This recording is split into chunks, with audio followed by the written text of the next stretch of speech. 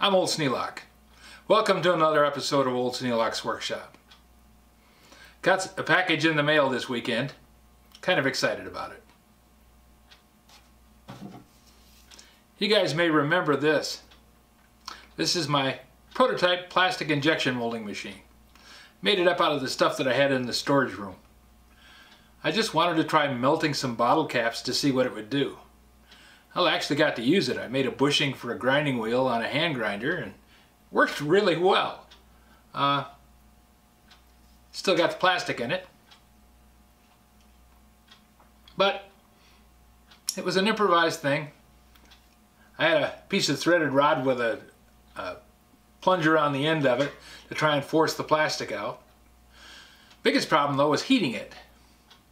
Heating it with a propane torch meant that I had to be really careful because I could burn the plastic inside, which would kind of destroy the whole purpose of it. So I had to heat it up slowly and carefully, and it took like 15-20 minutes to make sure I had the temperature up. I wanted to have the plastic just dripping out the bottom, which was fine. And on a short shot like this one, I only needed maybe half an ounce of plastic to come out the end. But what I really wanted to be able to do is make all kinds of things out of plastic. And I thought, well, I need a continuous feed, some way to make this thing be a continuous feed. Well, that meant that I had to maintain the temperature in this tube without having me holding a torch the whole time, because as soon as I started moving the plastic through, the tube would cool, the temperature would drop, and it would stop flowing, and then I would end up with a short shot on my plastic. Not functional. So I went online and made a couple of purchases.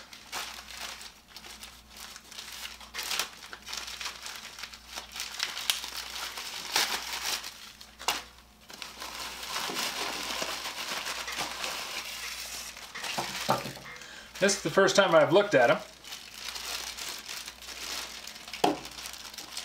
But I did do a lot of checking to make sure that it was going to fit the size of the thing that I had. Now, this is a band heater. I'm more familiar with them using them to heat barrels.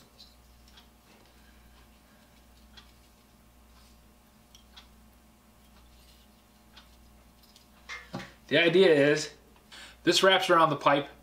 This has a heating element on the inside of it, just inside that clamp. I can wrap it around the pipe, apply electricity to the element, and the element will heat up and heat the tube. Now, because it's electric, I can control it. I can control gas too, but electric's a lot easier. But to control it, I needed a controller.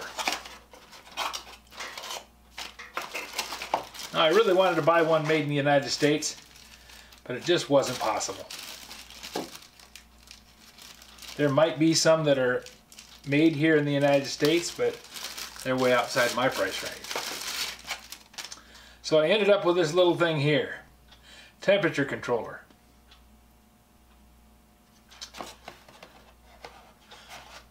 Model TA4-SNR-K.